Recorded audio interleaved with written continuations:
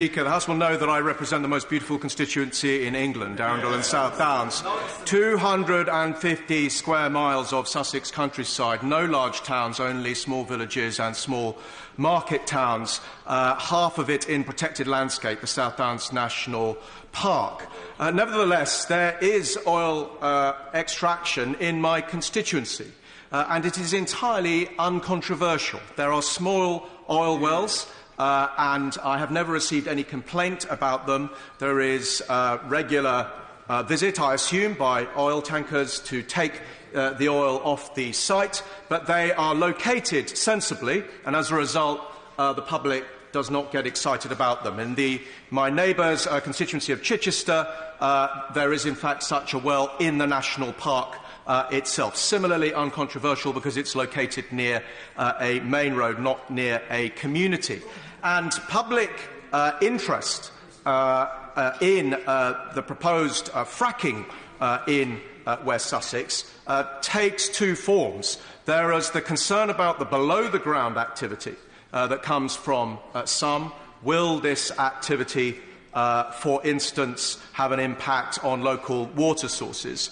And then there is the concern about the above-the-ground activity. What will the exploratory drilling and then any potential drilling mean in terms of future traffic movements that will affect neighbourhoods? And my experience is that when proposals have been made where communities get particularly exercised, it is because of their fear that the countryside in which they live is about to become industrialised, and that what are otherwise quiet country lanes and quiet villages will suddenly find that they have very significant lorry movements through them, not just in the exploratory period, but potentially afterwards if large sources are discovered.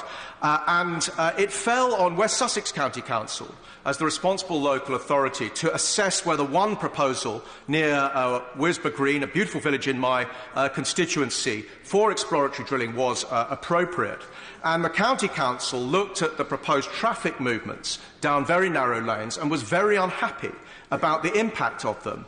And in fact, ultimately the Council, taking no view on the merits of fracking or drilling otherwise, not having a policy of animus against the extraction of the mineral, nevertheless thought that the lorry movements were inappropriate. And I think they were rightly reflecting the concerns of the local community.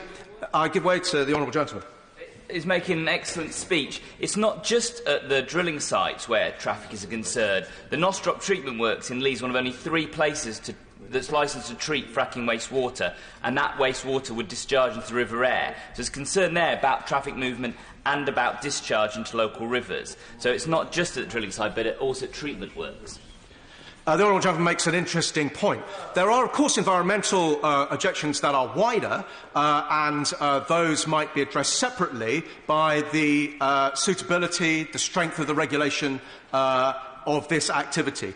But my concern is whether it is appropriate for exploratory drilling and then potentially subsequent extraction of shale gas should be allowed by permitted development. Now, I am not an opponent in principle of permitted development rights. I think that it is appropriate sometimes for those rights to be applied. I am a supporter of those rights being applied for the conversion of office buildings to residential premises, because I think that has produced a large amount of housing that would not have happened otherwise. I give way to the honourable gentleman. Member for giving way. The Conservative Party manifesto, the 2017 general election, actually spoke about a revolution in shale gas and spoke about liberalising the planning regime. That is a manifesto, of course, that Conservative members stood on.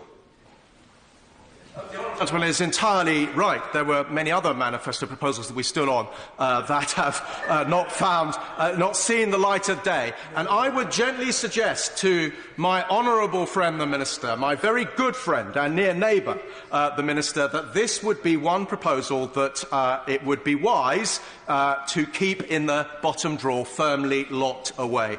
I do not think that it is wise to allow this activity to be put under the permitted development, permitted rights regime. I don't think that's an appropriate use of this planning procedure, because I think it is appropriate for local authorities to be able to assess what is the impact of things like traffic movements on an activity in their area. And yes, you can put conditions on permitted development. That is not the same as having it looked at by the local authority. Of course, all of these things are a question of balance. But one thing that I would say is that I have discovered in 14 years as the Member of Parliament for this beautiful constituency in West Sussex that there is no uncontroversial, no non-controversial way of generating energy in our country.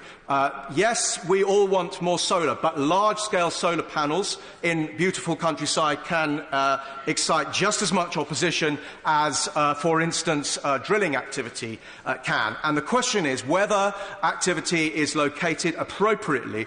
And I think that some of the proposals that have been made in my constituency have been for inappropriate locations that have not thought through what the impact on local communities would be, and others are uncontroversial because they have been more sensibly located. So I do not have an in-principle objection to the extraction of oil or gas. I'm not entering into the debate about the merits of fracking in particular. It's likely that there will actually only be oil in my part of West Sussex and not gas anyway, I think, but I may be wrong about that. But I do know that there is concern about the potential random industrialisation of the countryside. And what we can't do is just allow that by one tick in a ministerial box and then find that there is absolutely no control over that whatsoever subsequently, except in the protected areas of the national park. There has to be the ability of local authorities to take a view about the impact of things like traffic movements and decide whether the levels are appropriate and potentially to be able to put conditions on it. And that's why I think we should retain the existing planning regime for this activity, and why I would, I repeat, strongly suggest to the Minister that this is not a proportionate or sensible policy that he should pursue. We have to reduce the time limit.